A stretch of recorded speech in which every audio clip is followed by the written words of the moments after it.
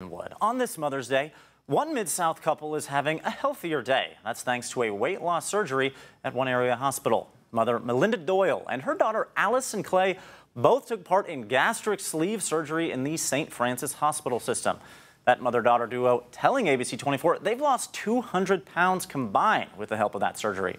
After Doyle had her surgery, Clay followed suit 8 months later after seeing how beneficial it was for her mom.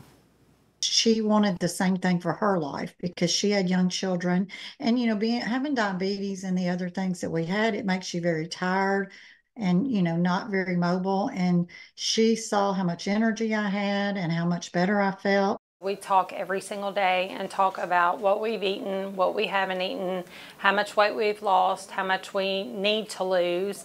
If we've gained a few pounds, we really keep each other accountable with doing that. Both mother and daughter say post-surgery, they hold each other accountable to eat well and exercise and keep shedding off that weight as a team together.